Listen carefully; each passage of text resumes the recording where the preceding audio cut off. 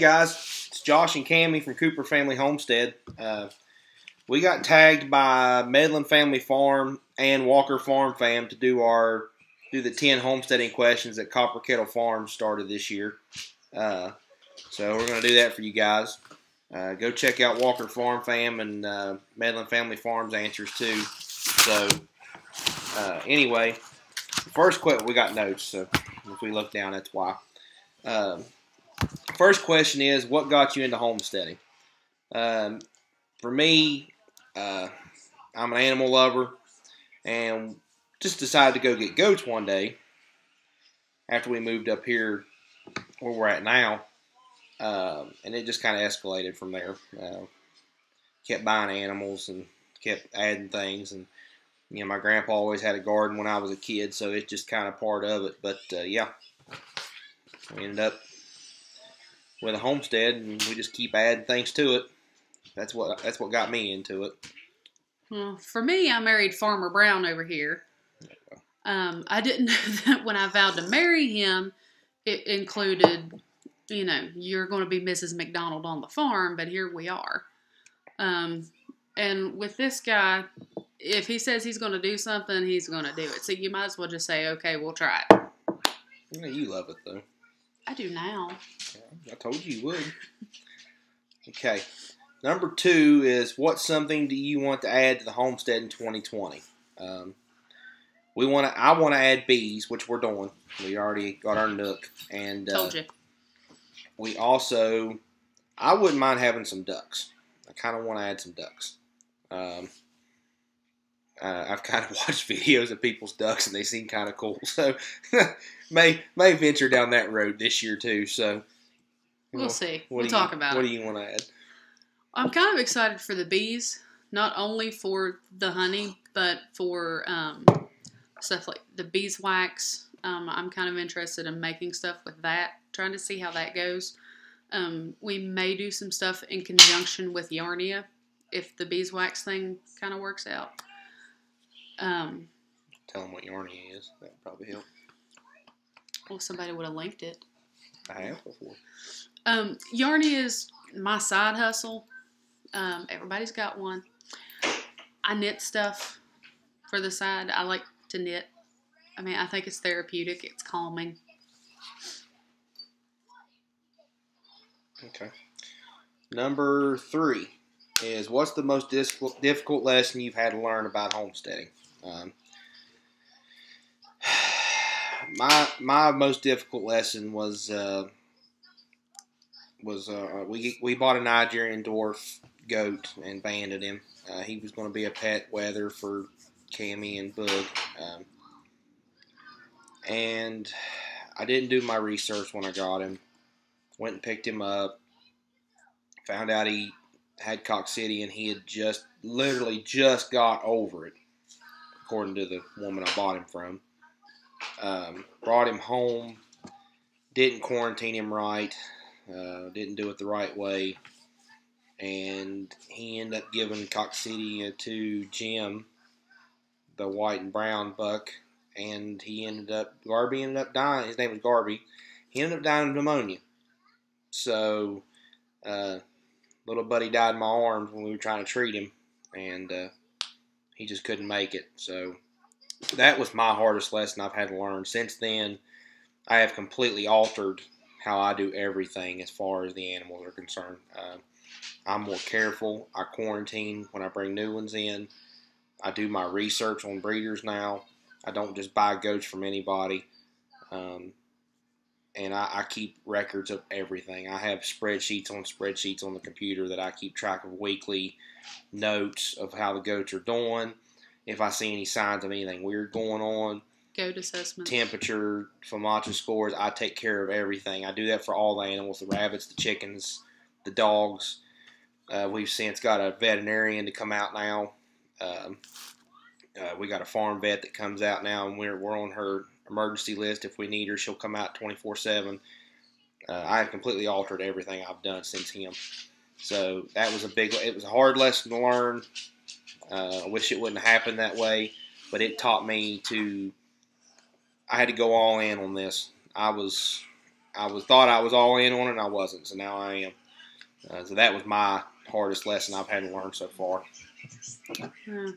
Mine's the same. It was Garby. Our son named him after the goat on Paw Patrol.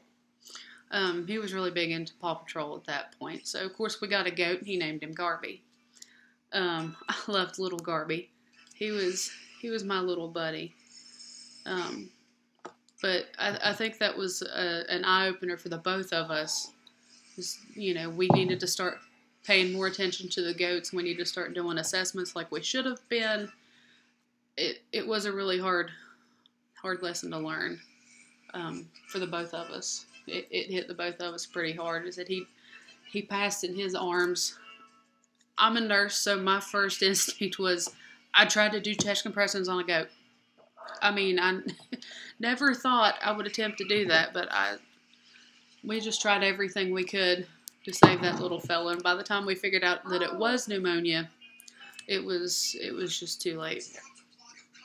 So I think that's the biggest lesson was, you know, we need to pay more attention and learning that you can't save them all.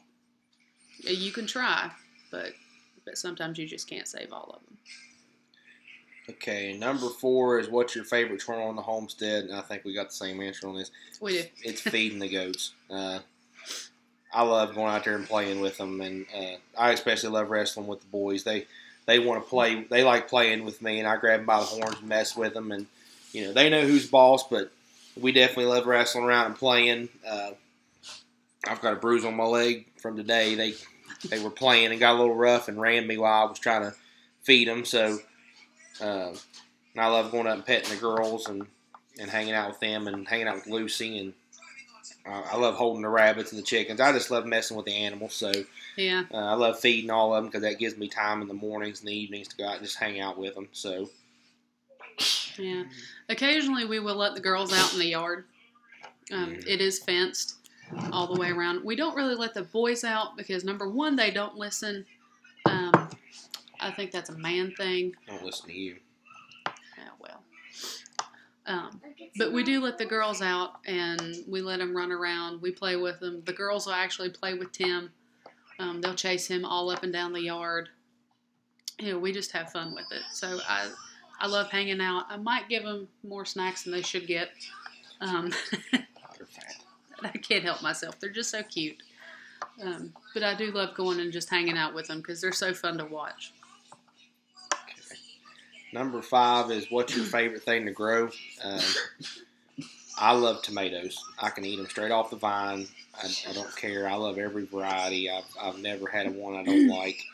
I love playing with, growing different kinds and seeing which ones taste better and everything else. So every time I have a garden, I always grow different varieties and try different ones. I've never grown the same plant twice.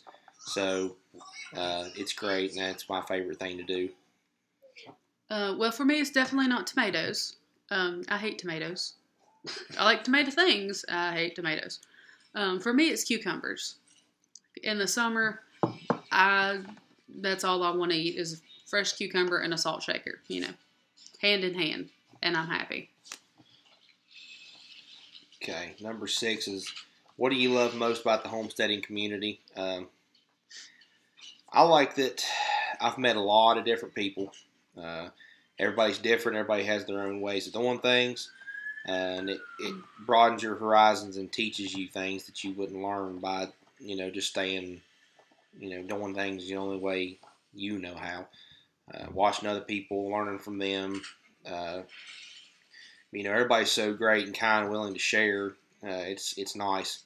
So that's my favorite thing about the community is it's the people and how different we are from everybody. Everybody does things different and we teach each other things. So we actually agree on that. I love that it does feel more like a community. If you have an issue, there are a multitude of people you can talk to try and get an answer. Or if you're having a hard time with something, somebody can say, hey, try it this way. This has worked for us. Just give it a try. It's the ability to share and compare ideas and the ability to learn from each other. And we've learned we've learned quite a lot from the homesteading community. Yeah, I take a lot of your old stuff seriously when I watch it. A lot of things I'm trying, when I want to try something, I come to you guys and watch to see what you guys have put out on videos, and I ask other people too. But a lot of the stuff I've learned how to do, it's a melting pot of what everybody else has done on here. So, number 7 is, what's your favorite meal to make? What's yours? Well, we definitely have different ideas on this one. My favorite is the pork stew that we make. Oh, yeah. The video I did. Well, mine's a little different than his. Yeah, mine's better. No, don't let him lie. It's not. Mine's clearly the best. Who taught you how to cook? Oh, shut up, Joshua. Anyway, my favorite is the pork stew. It's a really hearty. It's not even a soup. It's more of a stew. Mm-hmm. We like hearty meals. Kind of stuff that's going to fill you up on a cold day. That's kind of our thing. Soups are awesome. My favorite thing to do,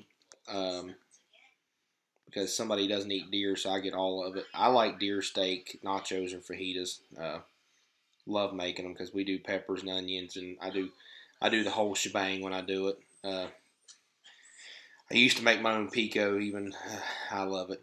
I love everything about it. I love Mexican food, period. But and again, the tomatoes. Yeah, tomatoes everywhere. Love it. So, what's your favorite holiday? What's yours? Mine's actually St. Patty's Day. Yeah, she's a wannabe Irish. So it's legit. Check the ancestry. Yeah. So mine's July 4th because America. America. I love our country. I'm a patriot. So I really enjoy celebrating. As Mr. Ron Swanson himself says, history began on July 4th, 1776. Everything before that was nonsense. So, definitely July 4th. So, number 9 is your homestead, where you intend to settle, or do you intend to move? I'm not going anywhere. We've moved enough times for me. When we got together, got engaged, we moved into an apartment together.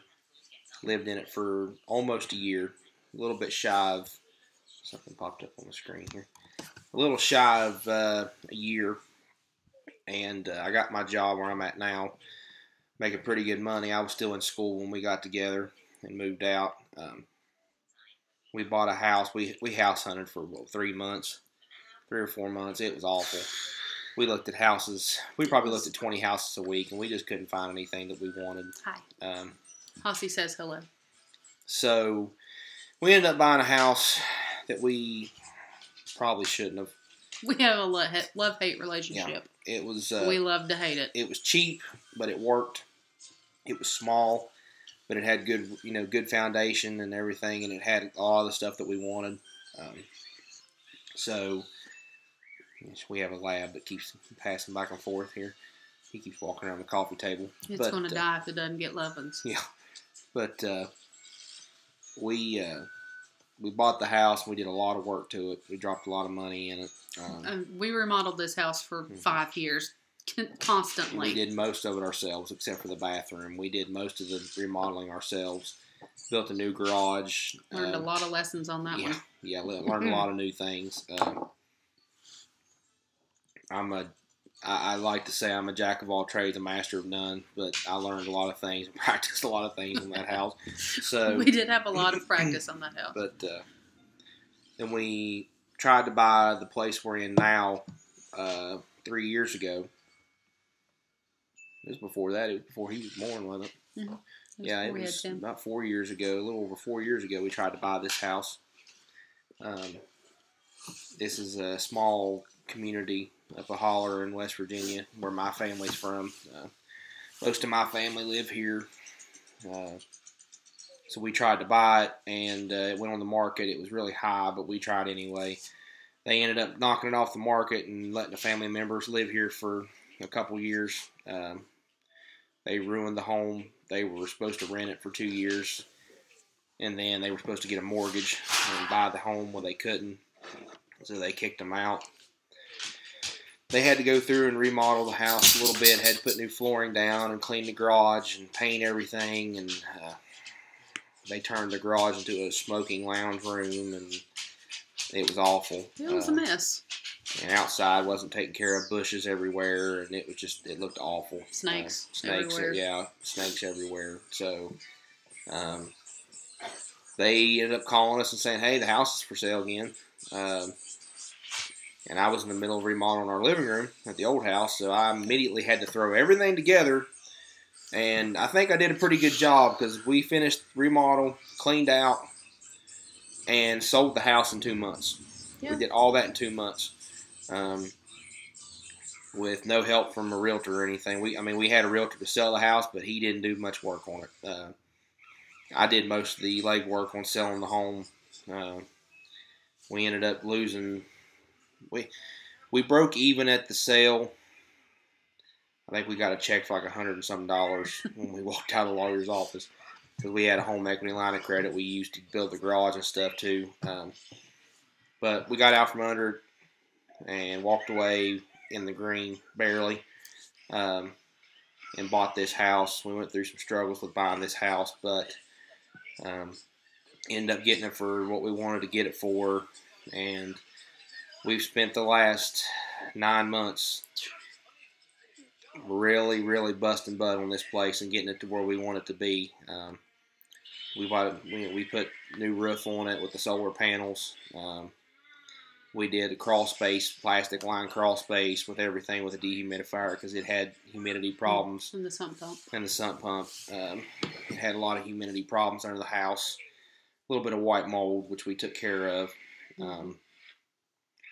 Mainly the inside of the house was pretty good because they cleaned it up. It's going to work, but we're going to do our own little touches here and there. Everything's white.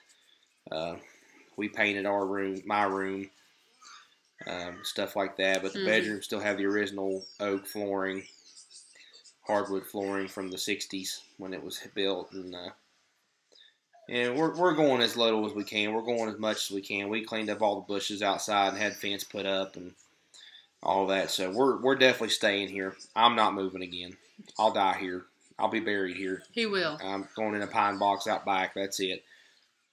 Bury me in the goat pasture. I'm done. So, but the final question is homesteaders that I follow and enjoy watching. This is a list, people, because I watch all of you guys. I really promise I do. And I'm going to miss people. I'm sorry. But this is just a list that I put together this morning, half asleep on the computer as I was catching up on videos this morning. What got me started on the YouTube was Arm's Family Homestead. I started watching his videos about the Kiko goats when I was looking at getting goats, and ever since then, it's just I've stuck with Daniel. He has a great channel, and I like watching him and the kid, Houston and all of them on the channel and all the stuff they do. Another one that I found through him, these are the two biggest channels that I watch, was Sawyer Ridge Farm. I've been with them since they were smaller. They're Jacob and Alex. They're pretty cool people. They're the ones that got me into the rabbits, and I really enjoy watching their channel. They're great people. They seem like pretty cool people. And then all the other people I watch, Ridge Life. He's got a great channel. I'm sure most of you guys know him. Riley Homestead. I love her chickens. Bigfoot Farmer. He's up in Pennsylvania. He was a smaller channel I found through Arm's Family Homestead too. He's since grown quite a bit, but Jeremy and them have a great place up there. There's 2 families living in a house together, and they're just trying to live a better life like we are. They're trying to grow all their own food and do as much as they can. They actually just butchered pigs, so if you check them out, check out the pig butcher and stuff they just did. Simply Jam Homestead. We love Simply Jam. We do love Jam. She's fun. Every time she hears the music come on the computer, she's running in there. She's like, oh, it's Jan. So, the Heastead, they're pretty cool people. O'Donnell's Aussie Homestead. I like watching him. He's pretty cool. He's shouted me out a bunch of times. I've shouted him out a bunch of times. He's a great dude. So Yeah, check him out. 4 Kids and a Farm. They're pretty cool people. They do pigs and stuff, and I enjoy watching them. Popal Backyard Farm, Ruthie. She's pretty cool. She does a lot of plant stuff and things like that. Out West Homestead, they have horses. I love horses. I want a horse, so I watch them. Striving for the Simple Life, Tina. She's awesome. She does a lot of thrifty things and we do like thrifty. that. So I watch her. Walker Farm Fam, who tagged us in this. They're a great channel. They're a nice family out there. They raise cattle and stuff. They're cool, so check them out. Medlin Family Farm. They're a small channel, very small channel. We just did a collaboration with them too on 5 things that we use around the homestead. They're a great channel. Check them out, definitely. New channel I'm sorry, that's wrong. Copper Kettle Farm. They're the one that started this. I watch them. They always have great things on their channel. Brian Lost Hills Homestead. He's a pretty cool guy. I like watching his stuff. He gives pretty good updates of his stuff going on down there. Broke Urban Farmer. He's got pretty cool stuff. He just had a video on making simple bread. And I want to start making bread again. So we used to do it. We loved it. You know you loved it. I did. So, not gonna lie. Couple that with some fresh honey next year. Yes. His Way Homestead. They're a great channel. Cold Beer Ranch. He's pretty cool. He's building, I think, a little tiny house out in the woods right now. Peanuts Peppers. Him and his birds. Their antics. He's always chasing those birds. I like watching that. Homesteading and Great Outdoors. They're a cool little channel to watch. Patriot Farm. She's a very nice channel to watch. The City Stead. He does a lot of growing, a lot of greenhouse stuff, a lot of things. He does a lot of seed reviews. I really enjoy watching him, and hopefully one of these days I'll have a seed collection and stuff like he has. Adventures with Frank and Tina. They're a newer channel I found. They do these cool shout outs and stuff. They're a great channel. They're really interactive on YouTube. Ernie Hatmaker and Ed's Attention to Detail. They're both great channels. And I think they're husband and wife, so I like watching them. Ernie's really great. In Your Yard Homestead. His name's Josh too, but he's from Australia. And he put a cool video out this morning about his life and how he's got to where he is now, and he's awesome. So check him out. Suburban Homesteader Wyoming. She does great stuff. She's got a seed box going around right now. People are taking it and getting seeds out of it. And we have a visitor. Hi, buddy. Ryan Earl's Bees. I've been watching him a lot since we're preparing for the bees. Been watching a lot of his stuff. He's got a lot of cool videos. Shaky's Modern Mountain Homestead. He's a fellow West Virginian. He's up north, but I like to support our fellow West Virginians for sure. And I come from a long line of coon hunters. So this channel's pretty cool. And I know I'm missing a bunch of the other coon hunting channels, and I don't mean anything by this, but me and Mike have been, he's the first one I found. Mike Umphrey at the Way to Go Kennels. I like watching his hunting videos with the dogs. It makes me want to get them again. It's been a long time since I've coon hunted. It's great. You used to have dogs. And we used to have a lot of dogs. We've had red bones and walkers and blue ticks and everything. And I'm partial to red bones. Nothing against the walkers. Hey, buddy. I just love a hound. Nothing against the walkers because I had one of them too. Yeah, I've had those two. They were some of the best dogs. But hi, buddy. But I've got a collar of a red bone that I used to have when I was little. His name was Rebel. He was my man. He was my I miss him every day. I've actually tried to find him, but at this point he's probably dead now. It's been 15 years. So, and there's so many more channels we watch. And I know I miss people, but that's just the ones I could think of. And I know it's a long list. But also, I want to do a tag. I'm supposed to tag 3 people, but I've got more than 3. So overachiever over here. Yeah, well, so I want to tag O'Donnell's Aussie Homestead to do the 10 questions. I want to tag Shaky's Modern Mountain Homestead. I want to tag Bigfoot Farmer, Jeremy and them, and I want to tag His Way Homestead. Those 4 people are officially tagged. And I'm also going to throw out an open tag. If you want to do this, do it. I'm not limiting people, but I'd like to see everybody's answers because this is a pretty cool thing to do. So that's our 10 things. And I hope you guys enjoyed it. We appreciate you watching. And remember to like and subscribe and share the video. And if you feel compelled to, ring the bell to get notifications when we put out new videos. And we'll see you guys later. We're getting ready to go live here shortly. So we'll see you soon. Thanks. Say bye, Boogie. Bye.